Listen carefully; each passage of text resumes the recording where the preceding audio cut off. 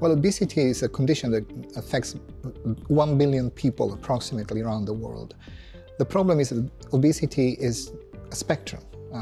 From a clinical standpoint in particular, obesity means different things in different individuals. The classification of obesity that we have used for many decades now doesn't tell us if somebody is having an illness here and now or is simply a risk for future illness. Until today, we were using classifications of obesity based on BMI that don't distinguish among those different situations, and therefore they're not conducive to sound, good clinical practice or policies. A classification is not a clinical diagnosis, and a clinical diagnosis is necessary to make sound decisions in the clinics as well as at policy level, and this is what the Commission has tried to address.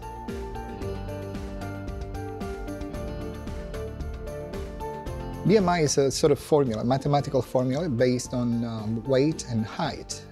As you can see, there is no information in that number, in that formula, about whether or not the excess weight comes from excess fat tissue or maybe increased lean mass like bone mass or muscle mass. But more importantly, the BMI doesn't tell you whether your heart, your liver, your kidneys, your lungs are working as they should or not. So BMI, again, is not a clinical information, doesn't give us clinical information and cannot be used for clinical diagnosis.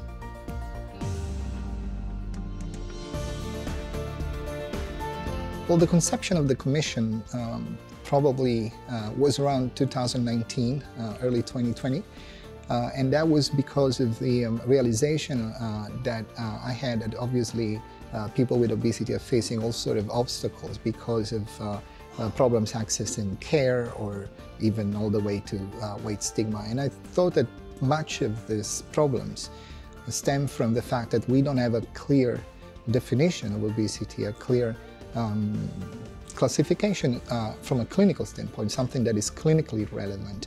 The Commission involves 58 experts representing different medical specialties, and also people with lived experience of obesity to understand perspective of patients and people who live with obesity.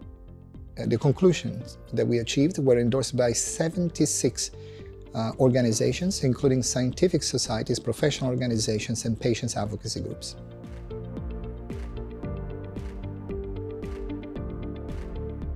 Clinical obesity is a disease, it's a chronic systemic disease that can affect one or more organs due to obesity alone, to the effect of obesity alone, independent on other diseases that could be also associated with obesity.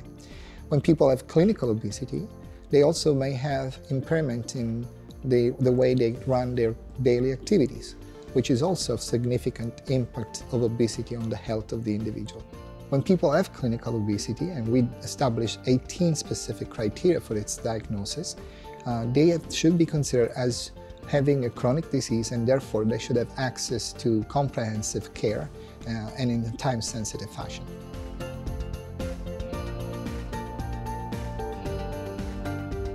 Preclinical obesity is a state characterized by excess body fat, but with preserved function, normal function of organs that could otherwise be affected by obesity. So people with preclinical obesity certainly have a higher risk, a broad and higher than average risk of developing diabetes or other chronic diseases associated with obesity, but they still maintain a pretty substantially preserved health at the level of all their organs, and they are still able to conduct normal daily activities.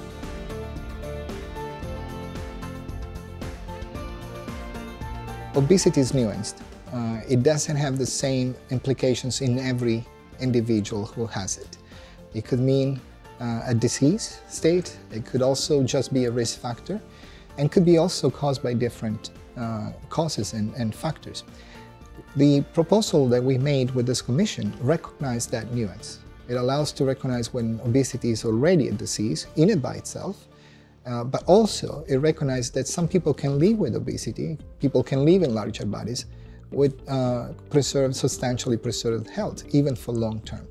If this is the reality, we have to have a clinical diagnosis, an identity of obesity that reflects that nuance, and that's exactly what this commission has done.